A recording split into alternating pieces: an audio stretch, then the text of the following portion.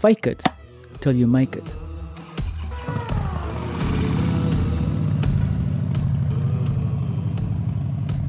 My name is Bart Jurkowski, and this is Finding Frequency.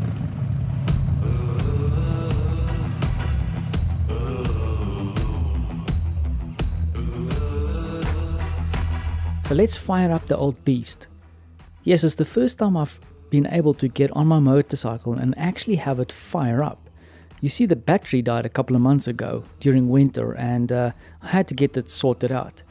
And now I get to take the beast to town.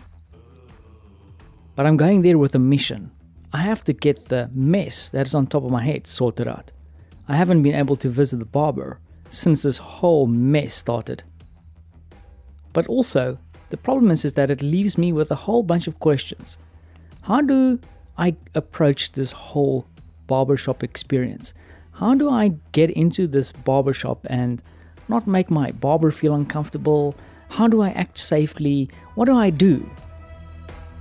Well, I'm gonna have to fake it until I make it.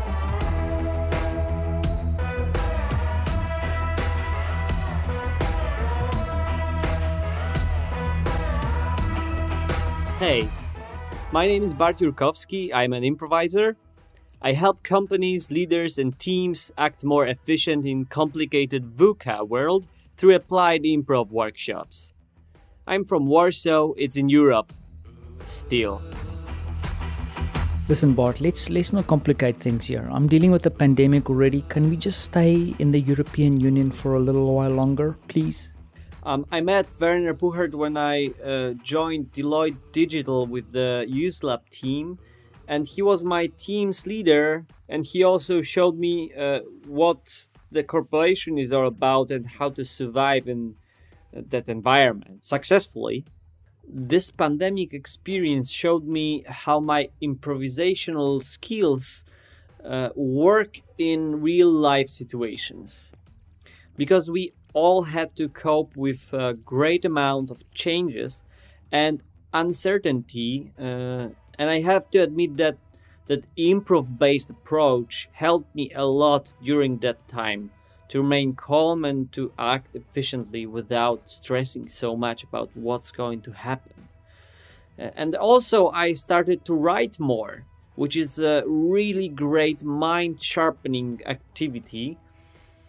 I learned also how to cook really good tuna steaks during that time. Thanks for sharing that, Bart. And I must admit that I prefer the whole improv approach above the whole idea of fake it till you make it. Now, sometimes in the corporate world, they encourage you to fake it till you make it because that's the brave approach to doing business. And there's some truth behind it because you have to be confident in what you're doing and then move forward. However, in the world of improv, I really appreciate the idea of actually looking around you and observing and waiting for cues from other people. And you see, that's the magic of improv. When you get a cue from someone else and you act on it, together you build something new. So, when I went to town today, I was feeling a little bit uncertain. I walked into the barber and I waited for a cue. The barber gave me the cue and I acted on that, and I now observed what his reaction was. And I think for that, improv is brilliant.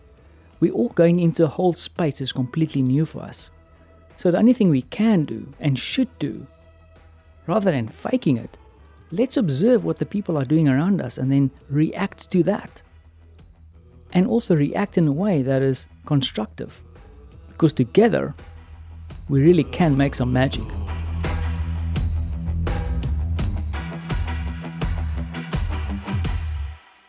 Thanks for listening.